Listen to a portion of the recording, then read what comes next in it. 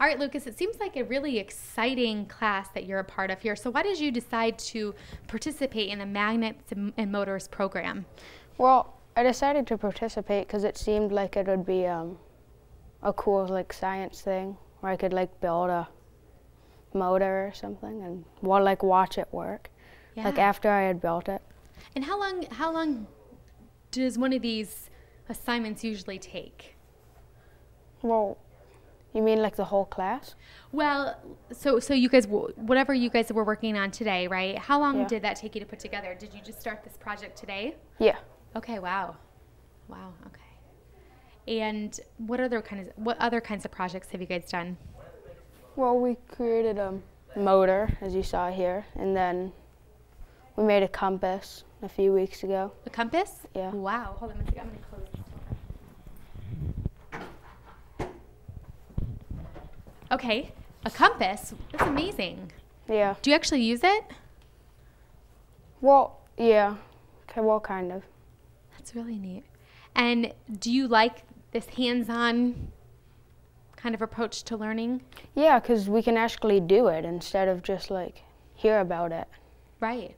What happens though, because you're not graded, so what happens if, how do you know if you're succeeding?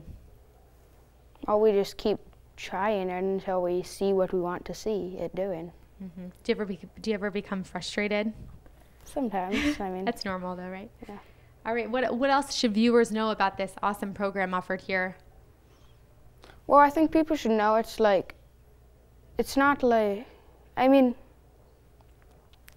it's like you get to build stuff for real, like not just learn about it or something. You get to like build it and then see it work and explore it instead of just reading about it. Or What do you mean by explore it?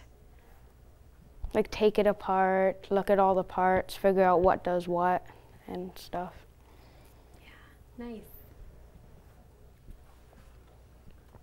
So there's a lot to like building a motor. You had to learn a lot of stuff, just to build Yeah. like, a base motor, right? Can you name some things you had to learn along the way?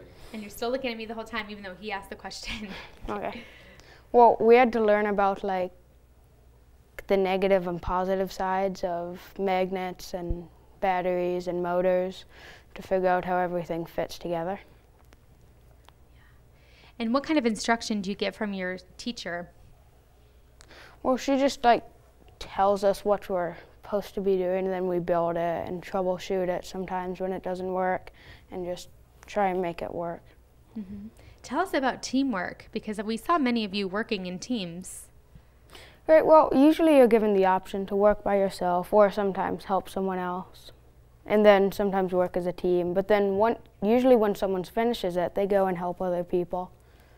And then usually at the end, we combine all of our things to make a big one. How has ETHOS Science Center benefited you? Well, I think it's made me more aware of motors and the magnets. And how do you think you're going to be able to use this in the future? I don't know yet. I mean, But you're getting probably inspired ideas, I'm sure, right? yeah. Good.